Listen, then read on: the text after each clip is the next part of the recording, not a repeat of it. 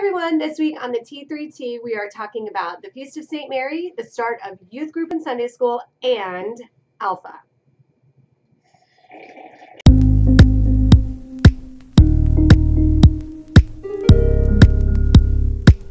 Welcome back to T3T. We got back Mr. Brandosis.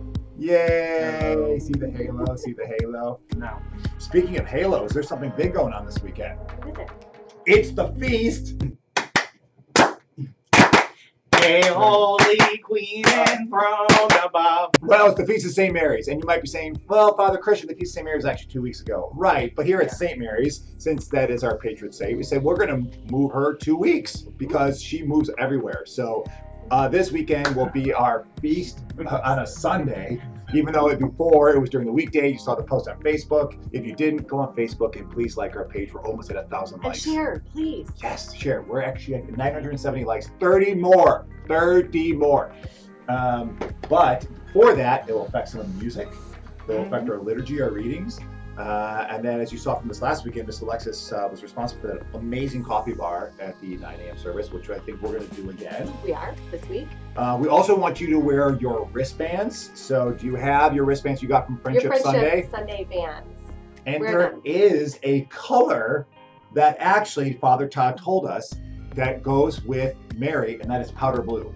So if you have powder blue, you want to wear that this Sunday. Let's celebrate our Patron Saint. Let's celebrate St. Mary's. Let's celebrate what Jesus has done for us. So please come this Sunday and keep on bringing friends. That's the number one way for a church to grow, is by invitation. We'll be enjoying Ave Maria coffee. Youth group and Sunday school start this week. Yay. So Sunday school is during the 9 a.m. service. Your kids will leave after the first couple of songs, and they'll be back usually around communion. And then youth group starts Sunday night. We're going to meet at the beach from 6 to 8 p.m. for middle and high school students. So be looking forward to that. Alpha.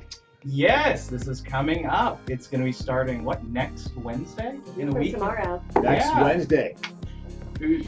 Alpha starts a week from tomorrow, the opening dinner at the 10th Street Community Center, and Alpha is for everyone. So bring your questions, bring your thoughts, and show up that night. It's going to be a great time, and you get a meal out of it. So it's definitely something that you want to sign up for and attend. You can get more information from Father Christian or anyone else on the Alpha team this weekend. And guess who's on the Alpha team?